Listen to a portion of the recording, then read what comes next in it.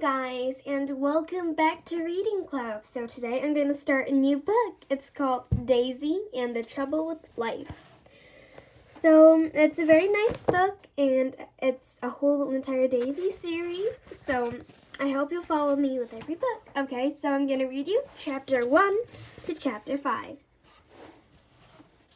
Chapter 1. The trouble with life is it's so not fair. My mom says that sometimes life is like that, and that I should take this opportunity to think about things. It's all right for her. She's not the one having to sit here trying to think about things to think about. Thinking can be really hard when you're my age, especially when you're grounded. Excuse me a minute. I need to go somewhere. Chapter 2. The trouble with being grounded is it's so boring. You absolutely can't go anywhere at all. There's absolutely nothing to do and absolutely no one to play with. Mom says I'm lucky that she's even allowed me downstairs into the lounge after what I've done. She says that most moms would have sent me to my room for about 100 years after what I've done. I think Gabby's mom wouldn't. My best friend Gabby never gets grounded. Even when she drew on her lounge wallpaper with felt tips, Gabby didn't get grounded. That's the trouble with moms. You can't swap them for other moms when you need to. Sorry, I need to go somewhere again. Chapter 3. I don't know why it's called grounded anyway. If you ask me, if someone says you're grounded, then it should mean you have to stay on the ground. No hopping and jumping, flying, or parachuting. That's what grounded should mean. Staying on the ground. Whether it's inside ground or outside ground, it shouldn't make any difference. As long as you're on the ground, you should be okay.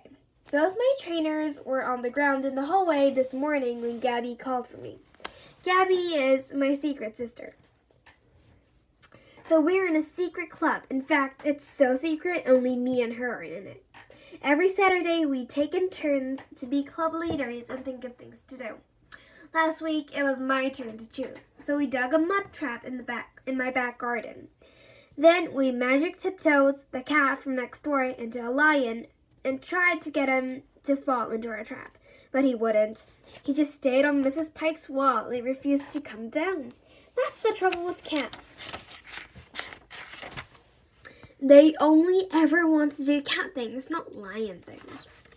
In the end, we had to bang him down with a spade. Gabby hit the wall with the spade handle, and I kicked the wall with my trainers. Tiptoes jumped down then, all right.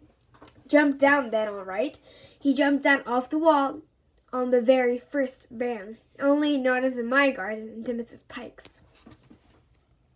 He never comes into our garden anymore. In fact, I didn't see him on the wall for 5 days after that.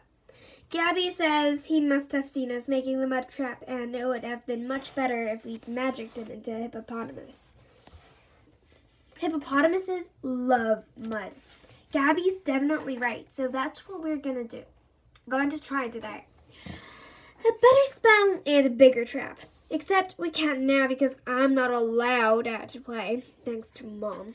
Excuse me a minute, I need to go somewhere again. Chapter 4.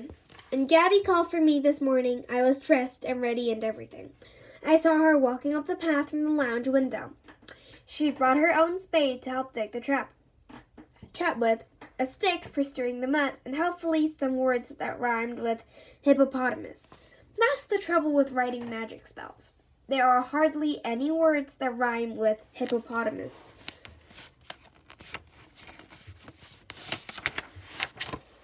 I promised my mom I would stay grounded on the ground, in the back garden with Gabby. I promised I wouldn't lift my feet up off the grass or anything, apart from when I need to put my foot right there. When I need to put my foot on the spade, but she said, "Stop right there. Sorry, Gabby, not today, Gabby. Daisy's grounded. Daisy did something extremely naughty yesterday, and she'll be staying indoors today. I'm sorry to spoil your fun, but it's important that Daisy does some long, hard thinking today. She needs to think long and hard about the naughty thing that she did yesterday. And most importantly, she needs to learn her lesson. How poo is that? I need to go somewhere again. Chapter 5. The trouble with long, hard thinking, or even short, hard thinking, is it makes your eyebrows ache. Especially if you've spent all week trying to think of words that rhyme with hippopotamus. Whoopie plopibus, zippy watifus, kipper platypus, dripospotinus, dripospotinus. I've tried absolutely everything, but none of them work. That's the trouble with magic spells. If they don't rhyme properly, the magic doesn't work properly either. Anyway, I've given up thinking about hippopotamuses now. What's the point of having a magic spell that rhymes really well with hippopotamus if you can't use it? I'm not allowed out to play with Gabby today, so we can't dig a bigger mud trap and we can't turn Tiptoes into hippopotamus. Thanks to Mom, Gabby and me can't do any secret club things at all today. So that's that. My mom says if I keep frowning and the wind changes, my face will stay that way. Well, she should have thought of that before she grounded me. It's totally her fault I can't go out to play with Gabby, and it's totally her fault I'm having to frown so much. I mean, just think. If it had been windy this morning when I opened the front door, my face might have turned into the worst frowning face in the world, forever. And who would have been to blame?